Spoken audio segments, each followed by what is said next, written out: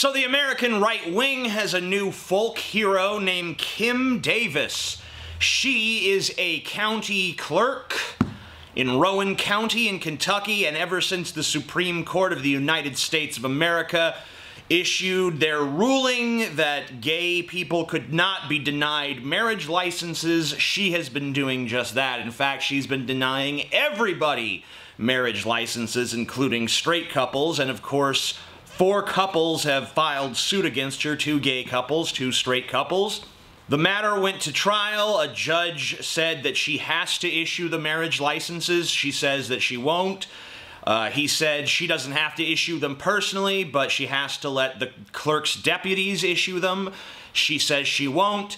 The judge said he needs to fine her, but she said that even if she's fined, she still will not issue the licenses, and at that point the judge had no choice but to hold her in contempt of court. It was either that or simply allow her to break the law.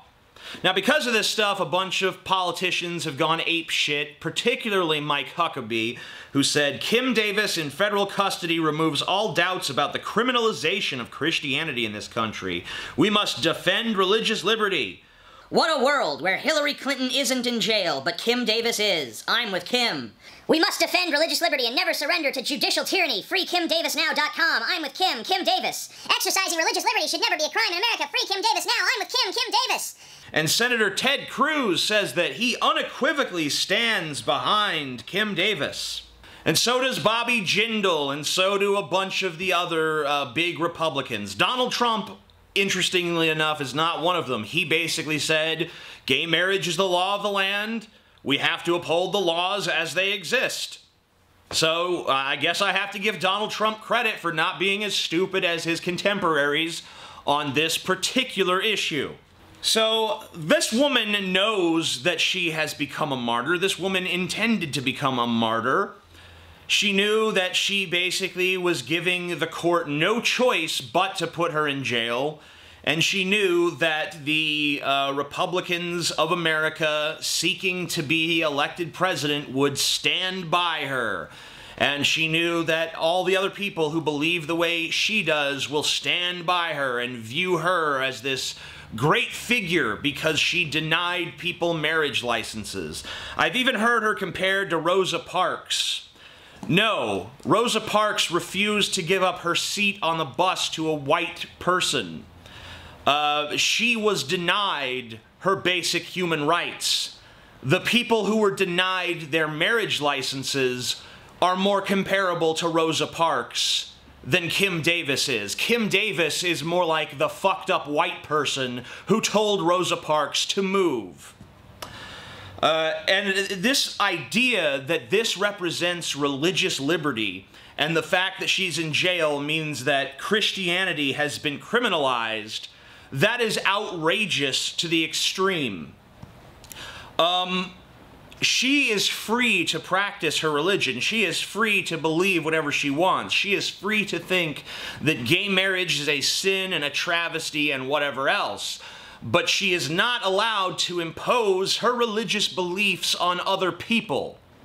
And that is what she's trying to do. She's basically saying, I have strong religious convictions, therefore other people should be denied their right to a legal marriage guaranteed to them by the laws of this country. That is not under the purview of religious liberty. There are tons of exceptions to religious liberty when it comes to imposing your religion on other people. Imagine if she refused to issue marriage licenses to interracial couples. I've heard a lot of people say, imagine if a Muslim clerk refused to issue a driver's license to a woman because of the misogyny in the Quran.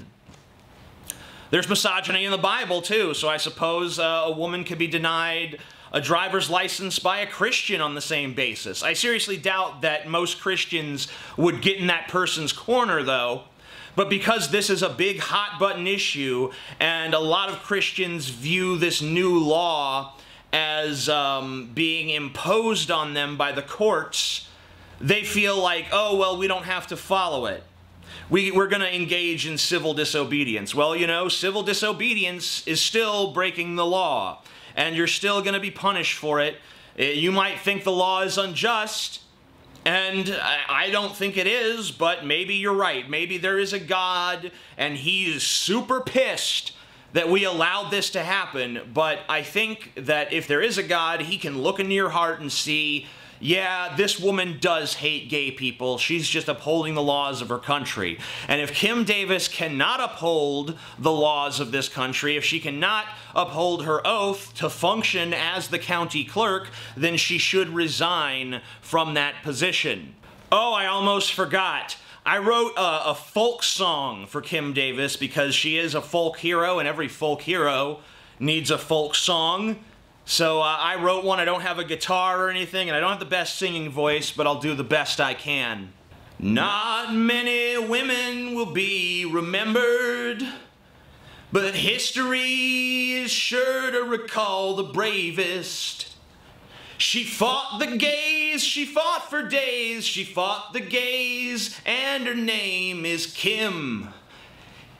It is Kim Davis. Oh, it is Kim Davis. And she's the bravest. And she's the greatest.